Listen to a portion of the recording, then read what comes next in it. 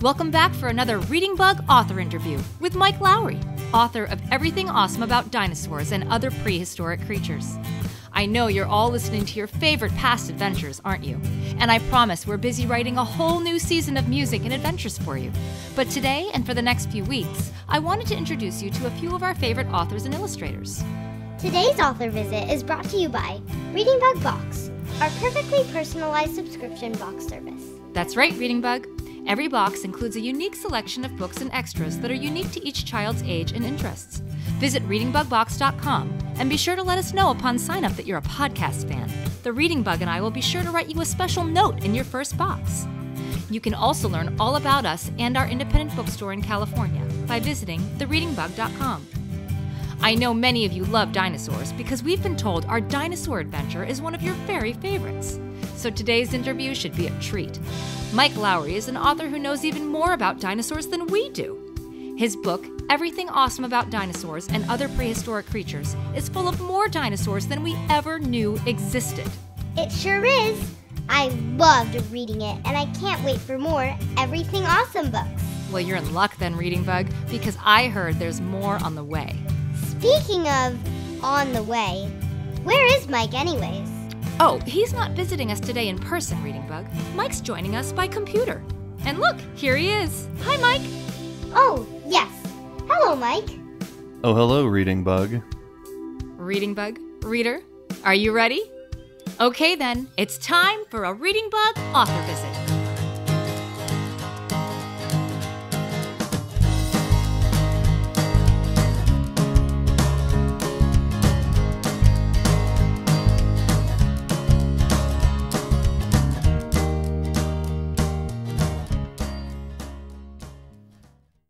I am here today with Mike Lowery, author and illustrator of the new book, Everything Awesome About Dinosaurs and Other Prehistoric Beasts. Mike has written and collaborated on many books, including the New York Times bestselling series Mac B. Kid Spy, written by Mac Barnett, who we interviewed just a few weeks ago, and countless other books. And Mike, I want to thank you so much for joining me and the Reading Bug today. Yeah. Hi, Mike. Good to have you here. On our computer. It is very good to be here with you.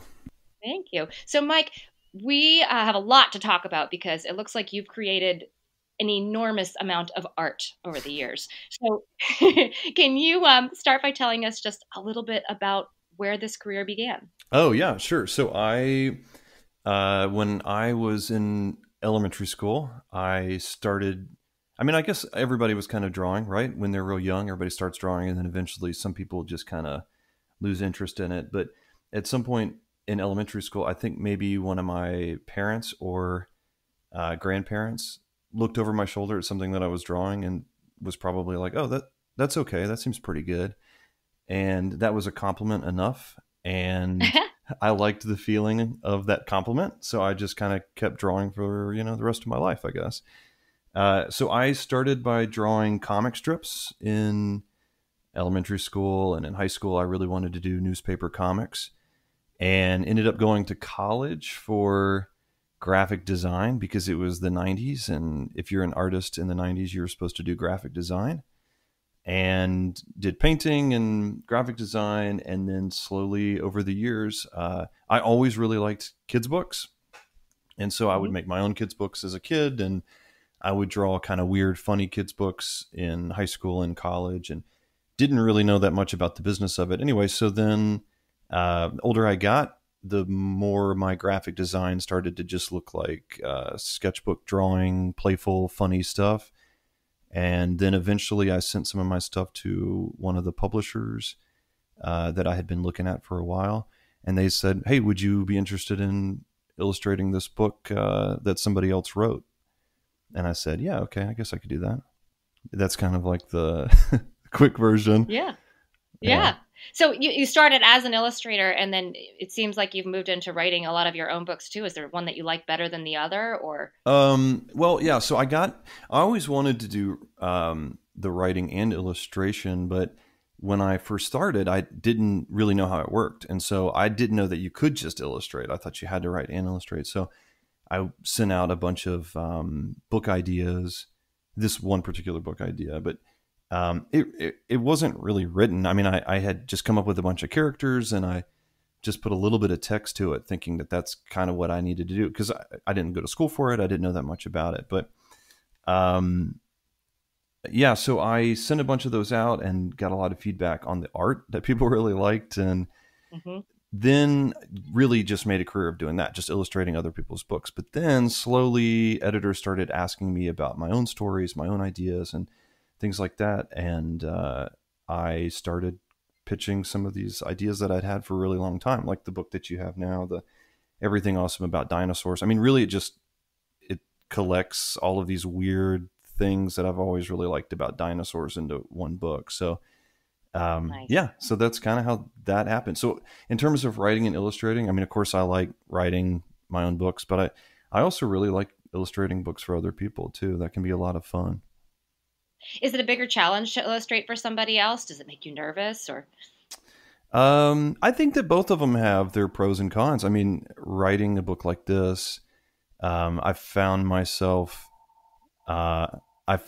really having to sit down and concentrate on the writing part of it, which is not something that it's not a skill that I had really trained myself to do in a long time. So this had a lot of research to it.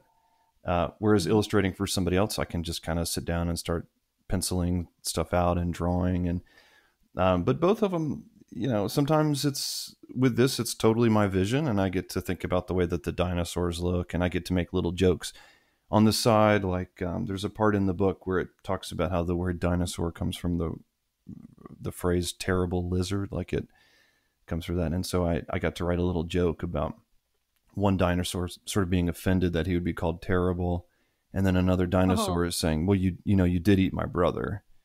So so I don't know, I like that kind of writing a lot. I like taking nonfiction stuff and then getting to write little jokes with it. Sure. So, and you I've been told, carry a sketchbook wherever you go. Can you tell me a little bit about what's in your sketchbook, or maybe what some of the ideas that you put in there, maybe for the dinosaur book, or anything that's really fun that's in there right now? Yeah. So this book actually came out of my sketchbook. So I do keep a sketchbook with me all the time. And I've carried one for about a little over 20 years now, I guess. And it was something that early on, my grandmother really kind of pushed for me to keep a sketchbook, and I would draw, comic book characters and things like that. But then starting in 1998, I had a teacher in college who suggested keeping a sketchbook every day. So that was like the 20-year mark, right? That I started keeping one. And I have kept it on trips, and I make little notes and I make little jokes. I write things down, maybe for projects for later. And at one point I read this fact that a chicken nugget had sold on eBay for $8,000. Would you like to guess why it sold for $8,000? Oh my gosh, I don't think I could even begin to. It sold for $8,000 because it looked like George Washington.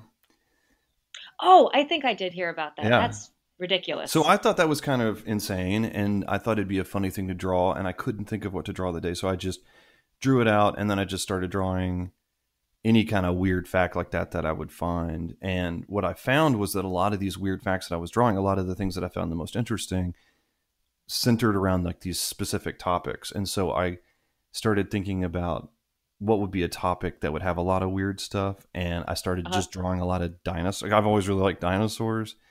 So I started doing a lot of drawings about weird dinosaur facts. And so this whole project really came like right out of a sketchbook. But I like to draw, when we travel, I like to draw, weird food that we try, weird to me. And then I write comics about people that we meet and things that happen. Like on one flight, my daughter's name is Alistair. And we were taking a flight home from England, and we had a flight attendant from England, and Alistair is kind of a unique name for a girl, and so she kept calling her Valerie, and she was making a point of letting us know that she's so good at being a flight attendant that she knows all the passengers by name, and she kept calling my daughter Valerie, and she's real proud of herself for remembering. And so anyway, so I like drawing little comics and stuff because I'll forget it otherwise. Sure. So I like having that comic about Valerie in there. So when you, it sounds like you do sketch and draw all the time, but what, are you one of those artists that will just wake up in the middle of the night with a crazy idea from a dream, or do you tend to work within your work hours? Well, that's changed a lot. So throughout college and through early in my 20s and my early 30s, I would stay up. I would teach during the day. I taught illustration at the Savannah College of Art and Design for a long time and a few colleges before that. And so I would teach during the day, and then I would come home and I would rest and kind of take a nap during the day. And then I would start working at like 10 o'clock at night. And I would work through the night, usually until about 5 or 6 in the morning. And then I would go to work. And I loved it because it was nighttime and there was, nobody could message me and there was nothing to take care of. There was no errands to run. I had to just sit and work and I really liked it. But then, things kind of changed and now I get sort of tired. And so now I end up working a lot during the day. So if I think of something at night, I'll make a note about it. But yeah, typically I'll draw during the day. But my wife is a children's book illustrator too. Oh, And so some nights, once the kids are in bed, then we'll kind of sit down in the studio and very romantically we'll just work until like 2 in the morning. I know all about that with podcast writing. Oh yeah. Uh, Yeah, same thing. yeah. So, our schedule is a lot more, it's not as set as it was at points, but, I don't know, I guess we're still able to get a lot of stuff done, which is good. Sure. I think it helps that when you love what you're doing too. I think you can probably do it at any time, but it is hard to set those boundaries when you're just working all the time. But Yeah, definitely. yeah. So tell me more about everything awesome about dinosaurs. I mean, there's a ton of work that goes into these books, and there's so much in them. How long did it take you to make this one? So, start to finish, from the time we sort of, my first meeting with Scholastic, where they said that they liked the idea and they wanted to go move forward with it. It took, I would say, about a year to get it really finished. I'm not sure exactly, but there was a long window at the very beginning where we did a lot of research, and well, I did a lot of research, and then would send stuff over to them. And I was working in this way that I had worked in the past, where I would do a little bit of drawing, a little bit of research, a little bit of drawing research, and then kind of go back and forth. And but we really wanted this book to be really accurate. It, like I said, it started in a sketchbook, and if you're doing something in a sketchbook, you can get a rough idea of what is fact and what is not, and you can start kind of making drawings about it because there's not a lot at stake. But when I decided that, or when we decided, when I talked this over with Scholastic, and we decided to make it like just this really dense book that would have everything in it that, a kid that was excited about dinosaurs, or a kid that would be excited about anything nonfiction, or just, I don't know, comics or whatever, make the book for them. We decided we really wanted it to be just full of 100% totally bona fide factual stuff. And so I started the way that I had been working, and then realized pretty quickly that I was going to need to sit down and really get the research done first. So, so I went and started looking at just any really respected book about dinosaurs that I could find. And I started going through and thinking about, what do I find to be the most interesting and weird and crazy and like funny stuff about dinosaurs? And I started kind of collecting all that stuff together, and then started writing out in my voice, how I would kind of talk to somebody else about dinosaurs. And it became kind of easy because I just like this stuff anyway. So this is the way that I talk. I mean, the book, it's like, I mean, I guess it is written in a sense, but it's the character of the book is like, this is the way that I talk, right? Sure. It says like, I'm excited about dinosaurs. I think that I like weird facts and stuff. So the tone of the book is just the way that I talk in general. I think that's really important for an author. Actually, I think that's having your own voice in there, because then it's more authentic and the kids relate to it better. And it's funny that you should say that about your work. Well, not necessarily funny, but because when you worked with Mac Barnett, the way he writes in his own voice too. You can almost hear him, speaking the book, especially with Mac B Kids Buy. And then you working on that book as well. You in a way got to put your own voice in there too, but in the pictures. Yeah, and I think that that's one thing that I really, Mac knows this, and he and I have met a few times, and he's one of those writers that I really like. Whenever I get manuscripts in for somebody else's books, I, of course, sit down, and if it's a chapter book or whatever, of course, the first thing that I need to do is sit down and read the whole thing, and so that I can make sure that I build all the characters correctly and everything. And I read a ton of chapter books. I read a ton of picture books and stuff like that. I mean, it's just like the world that I'm in. And I was actually recently asked by some friends if I wanted to be in a book club with them, and I said that I could, but all of the books that I'm going to suggest right now are going to be like kids chapter books and teen reader books or whatever. That's the best kind for any book club, I think. I know. But yes. I think so too. I think book people think that, but then when I suggested it, I don't know that they were on board. And then I suggested a book called Everything Awesome About Dinosaurs and Other Prehistoric Beasts. Yes. For this book club. And they could, it was just me promoting. I was trying to sell an extra like 8 copies of my book. That's the way to do it. But I was reading through Mac's manuscripts early on, and it's rare that I would just kind of laugh out loud, and it's like real subtle jokes in there. Mm-hmm. I like his voice through those a lot, and it worked well with me kind of getting to draw in this playful kind of just this like sort of playful style for his books. Sure. So you are going to be touring for Everything Awesome About Dinosaurs around the country, but when you visit schools, and I know you visited schools with past books, have you got any questions that were hard for you to answer that kids asked from the audience?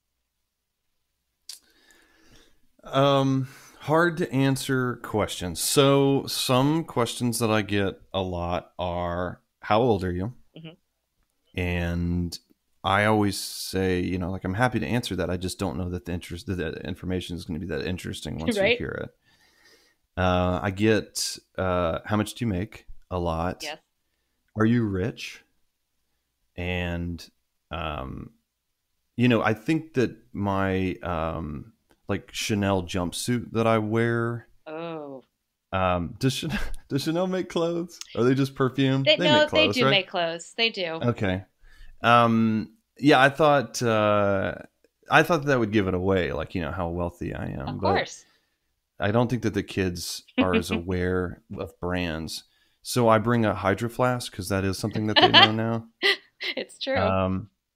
And I wear checkered Vans. Yes. Because you have an 11-year-old. So she is in her checkered Vans today. Oh, my daughter is 12, so she's wearing a scrunchie, and she told me what a Visco girl is. I don't know. Oh, that's new. Remember. Because I zoned out a little bit when she was telling me, but so let's see. So hard questions would be, I don't know that I've had any hard questions. I think that I get a lot, how can I get good at drawing? And mm-hmm. A lot of the teachers, and whenever there's parents that are there, or librarians and stuff sitting in the back, a lot of them will say, I've got a kid who really likes to draw. How can they get good at drawing or get into drawing? And I mean, I don't know. The one thing that I bring up a lot is to keep a sketchbook. For years, that's the focus of my presentation that I would give, would be about keeping a sketchbook. Mm-hmm. I think it's real important. I feel like I bring that up a lot. Mm-hmm. Mm-hmm. What do you think a hard question? Give me like a hard hitting question. Let me see how I take it. Give me a zinger. Oh, that's hard. Well, okay. Are you ready? What is your favorite color? Grayish blue and orange. I like a muted orange and a grayish blue. See, I thought that would be hard. I thought that would be hard for an author to decide what their favorite color is because there are so many out there. But that was a good, quick answer. My favorite color is blue, but that's not very specific, is it? I guess let's go with turquoise blue. Well, yeah, but you say favorite color, and I guess I don't know. I'm going to be picky now. I guess I feel like when you say favorite, I just think, well, what do I end up using a lot in my art? And I feel like grayish blue comes up a lot. I feel like it's like a safety color. Like it's just something I'm real comfortable with. And okay, would you like to hear an interesting fact about the author who you're interviewing? Yes. I wear the same shirt every day. not the same shirt. Like I wear a clean version of the same shirt every day. Oh, so you're one of those that has them lined up in your closet? Uh-huh. I have Oh, slight variations on the same thing, which okay. is like just this t-shirt. And those tend to be either navy blue or like gray. Those are like your color palette in many of your books. That's That's very right. interesting. I Yeah. like it. Yeah. So you are consistent. More hard questions. Yeah, Your zingers. favorite food. Oh, that one is a tough one. Okay. That is, because I don't want to say something like ramen and then then there'd be something like curry cauliflower that would hear me say that about ramen and then would get its feelings hurt. Do you know what I mean? That is a challenge. So what's the weirdest food you've ever eaten? Oh, I've eaten some weird food. I have eaten. So I don't eat a lot of like weird meat stuff anymore, Hmm. but I have eaten. Instead of answering that, I'm going to give you a little anecdote, a little Okay. side story. So one day I was at a school and I asked the kids what their favorite foods were. And, I got a lot of hot dog and pizza and things like that. And then I said, what's your least favorite food? And this was a third grade class. Hmm. And one kid said, I said, what's your least favorite food? And one kid said, horse meat, really loudly. Mm. And I thought it was really funny. I thought it was really well delivered, and one of the teachers was like, no, hey, Jonathan, you got to keep it down. And it has really stayed with me that it was years ago that this kid came up with like such a quick joke and said horse meat that quickly. I thought that was pretty good. It's a smart kid, I think. There's a lot of It is a smart ones smart out kid. there. Yeah, definitely. All right, Um, let's talk about dinosaurs a little bit more because another question. I want to know what your favorite dinosaur is. Maybe it's one that no one would know about. okay. So what? Yeah. So I really, I don't know. It's one of these things where I think that it's tough. I think maybe that's even harder than the favorite color question because there's so many different pieces of dinosaurs that I really like. Mhm. I think that it's one that I've really liked recently, only because it has the award for the longest dinosaur name. Is the Micropachycephalosaurus. Micropachycephalosaurus? Ooh, that was good. Yeah, and Yeah. so I feel like that's been good. It's got this really hard bony dome on the top of its head. Hmm. Uh and its name actually in part of the name means hard-headed lizard, which I feel like is something that like my one of my parents would have called me out of frustration in elementary school or something. But uh yeah, so I really like that because then I get to work into conversation, Micropachycephalosaurus. I mean, I don't know, like any of the giant dinosaurs, the sauropods, like the Diplodocus and the Apatosaurus. I really liked reading. One part that I really liked in this book was I tried to start each section by asking questions Hmm. to myself, and the questions aren't necessarily listed, but I would ask a question to myself, like, well, what's the biggest dinosaur? I tried to think about um, something that a kid would want to ask, or something that I would want to ask. And so anyway, so I started thinking about like what the biggest dinosaur was, and sometimes those questions could be really easy to answer, and sometimes they could be incredibly difficult, like what the biggest dinosaur of all time is. Hmm. And this one's just really tough because we keep finding pieces of dinosaurs, and it's just like a hip bone or something that then scientists have to kind of piece together about how big that dinosaur would have been. So there's a couple of contenders. And so that's kind of interesting.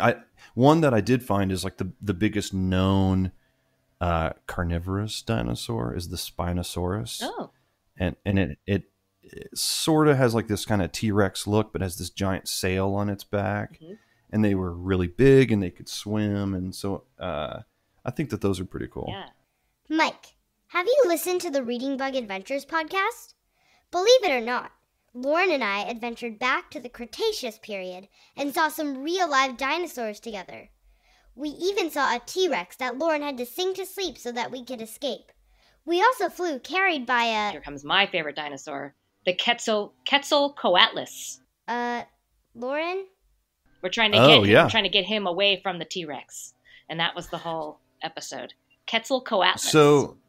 So the Quetzalcoatlus is... Oh, no. Is that how you say it? Yeah. But I think it's close. I mean, I'm probably saying it a little wrong, but I have some news for you now. I don't get to do this often, but I'm going to be the dino expert.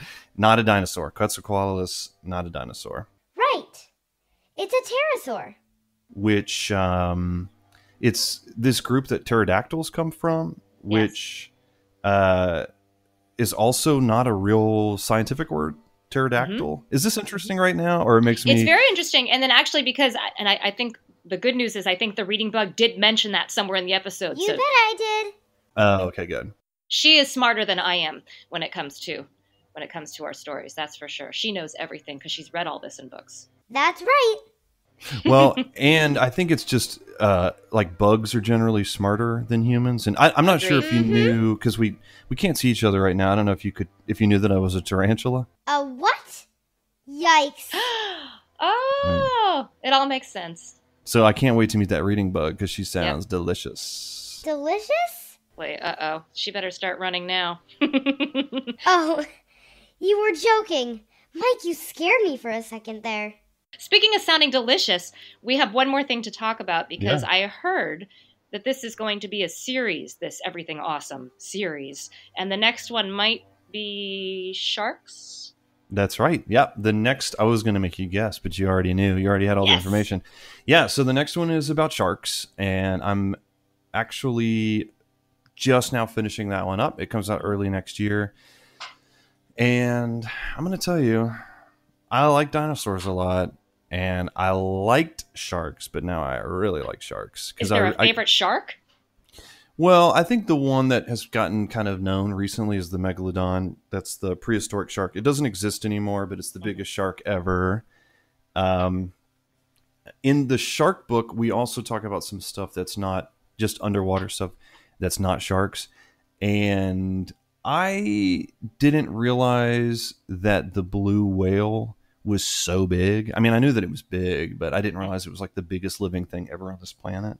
Yeah. And so I think there's been some stuff like in the shark book that became really unexpectedly interesting. And it does make you realize how insane the ocean is. And I don't know. It's so deep. It is a pretty amazing place. Yeah. I remember that book, actually, The Biggest Thing in the Ocean by Kevin Sherry. It was a picture book. It's a great book. Yeah, and so it's true. It really is the biggest thing in the ocean, that whale. Yeah, and the ocean is so deep that I was able to talk with my publisher, and I did a research trip down to the bottom of the ocean with James Cameron, director James Cameron. You did? No, that's not true. That would be really cool. Oh, see, I believe you. No, but I did watch the movie The Abyss, which I think it's a documentary, right? Yeah, about for sure. sea monsters. Definitely not for kids. Yeah, no.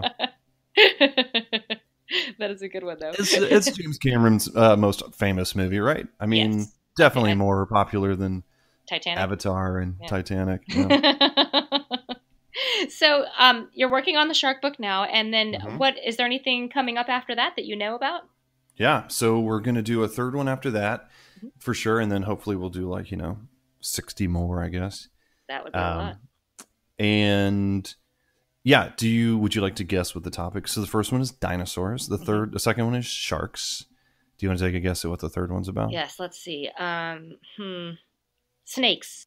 No, that is a great. There are some snakes in the shark book because there's some snakes that live near or in water, but no, not an all snake book. How about chimpanzees? No. I don't know why I laughed. I'm sorry. It's a little funny. No bad guesses here. I'm sorry for laughing. That's okay. That's all right. I can take it. It's not an animal topic. Oh, it's not an animal topic. Yeah. We did 2 animal related things, so we decided for the third one. What about to go non-animals? Inventors. Oh, that's a good one. So the third one is, we're pretty sure that it's going to be about space. Oh, I like it. Can you put like a sound effect on my voice when I say space? I definitely can. That would be excellent. You can or cannot? No, I can. I absolutely will. Okay, because if not, I'm willing to just do I can add effects on my end. I have a really? voice amplification generator machine here. I Hold on, like let me that. just. Okay. Let's see. Space. No, I don't have one. That would be really cool. Well, that was good. Yeah. We'll put that in. Okay. Mike Lowery, thank you so much for being here today. You can purchase everything awesome about dinosaurs and tons of Mike's other books at thereadingbug.com or your local independent bookstore. Thank you so much for being with us today. Yeah. Thanks, Mike. It has been great to be here. Thank you for having me. When you're a reader, you're a leader. You're ready to learn about everything as you grow. You'll show this world that you can be anything. You could write a book or fly a plane, build a house with a giant crane. Whatever you do, one thing will be true. There's nothing you can't do. You can see it through just by being you.